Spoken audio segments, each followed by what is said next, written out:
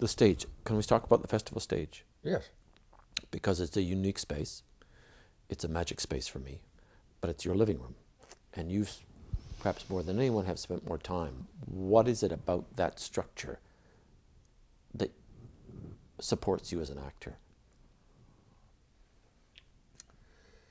Years ago, when I was a tiny child, I would be just about 5 or 6 years old at this time. I spent a lot of time with my aunt in Hamilton. She brought me up for about the first 6 years of my life, and I remember one afternoon, I must have been 4 or 5, I'd been playing with, I think, some clothes pegs, and for some strange reason decided to hide them.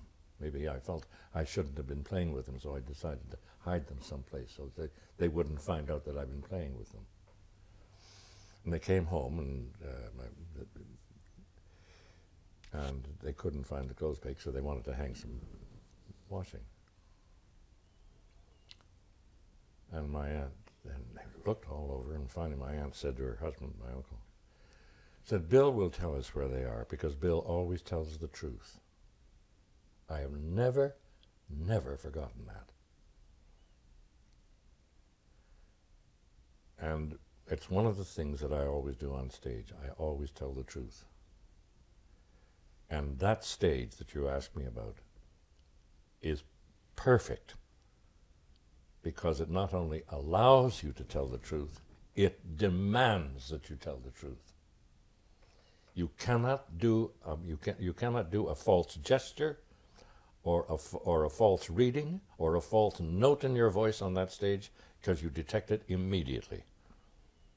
It's detected immediately. Because of the architecture, because of the platform it places you on, or you're totally exposed.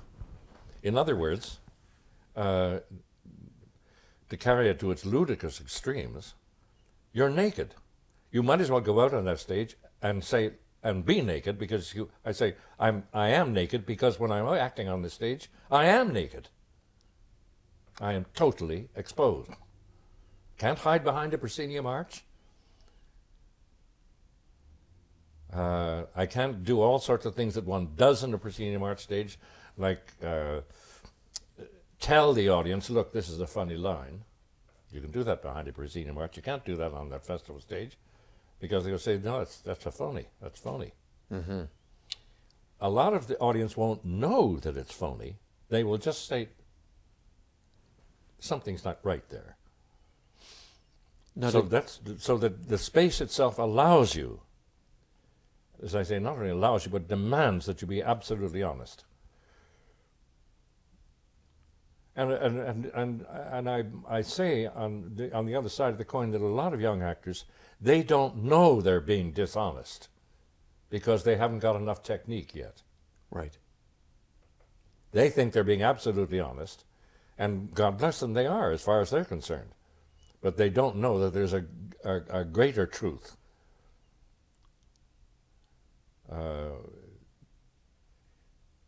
That involves a certain amount of technique to expose the truth, yes? Do you think that Tanya Mosevich and Tyrone Guthrie, when they were evolving that version of the stage, had that in mind? No.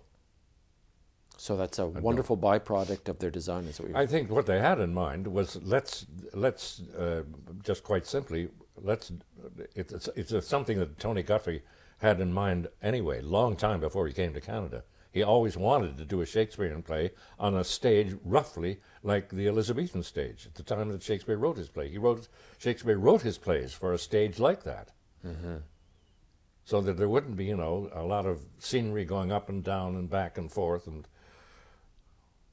it was all costume, and that's why a lot of Shakespeare's plays are wonderful for film, because they move from one scene to another with such alacrity. Mm-hmm.